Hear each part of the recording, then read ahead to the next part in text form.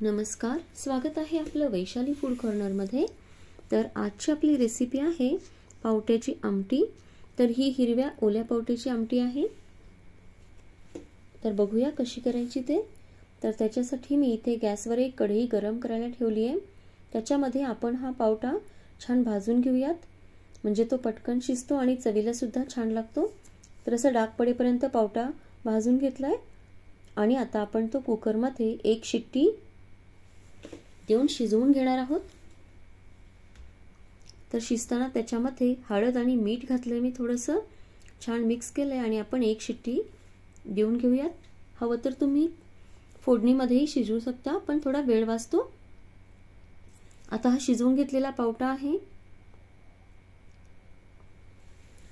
आपण एकच शिट्टी दिलेली कुकरला। टोमॅटो आहे, एक चिरलेला कांदा आहे, त्याच्यानंतर लसूण, ओलं खोबरं, कोथिंबीर, कढीपत्ता आणि एक मिरची याचं वाटण आहे। त्याच्यानंतर शेंगदाणे भाजून बारीक केलेलं कूट आहे। शेंगदाणे भाजून मिक्सरला कूट करून घेतलेला आहे।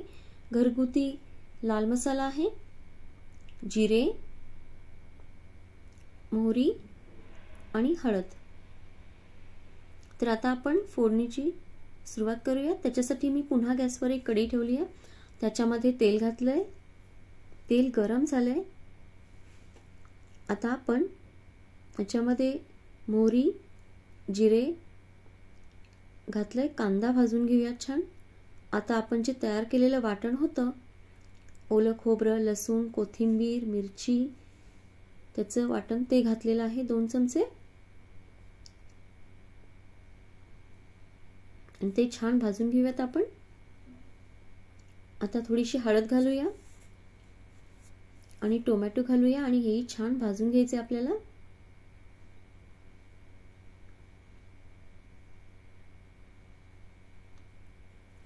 तर आपलं वाटण छान भाजलं गेलंय।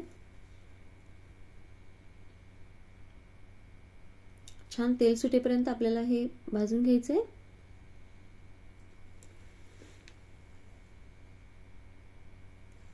आता आपण त्याच्यामध्ये लाल तिखट घालूयात,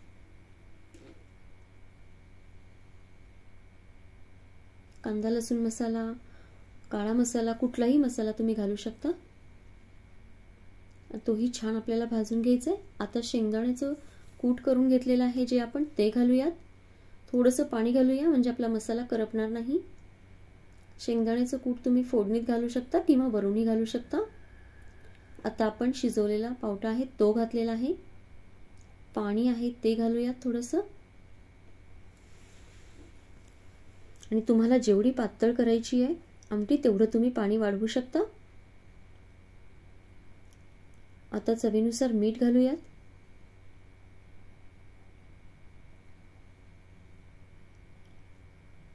आणि छान उकळी आणूयात आपण।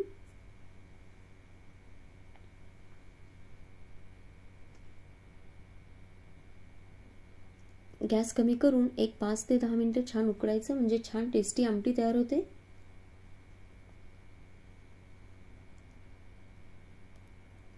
तर ही आमटी तुम्ही भाताबरोबर, भाकरीबरोबर, चपातीबरोबर, कशाबरोबरही खाऊ शकता, छान लागते। तर आपली आमटी रेडी झाली आहे। तर आता मी ती सर्व केली आहे। तर तुम्हाला पावट्याची आमटी कशी वाटली मला नक्की सांगा। त्याचबरोबर माझ्या चॅनलला जर तुम्ही अजून सबस्क्राईब केलं नसेल तर नक्की सबस्क्राईब करा, म्हणजे माझे नवीन व्हिडिओ तुम्हाला लवकरात लवकर मिळतील। त्याचप्रमाणे लाईक करा, शेअर करा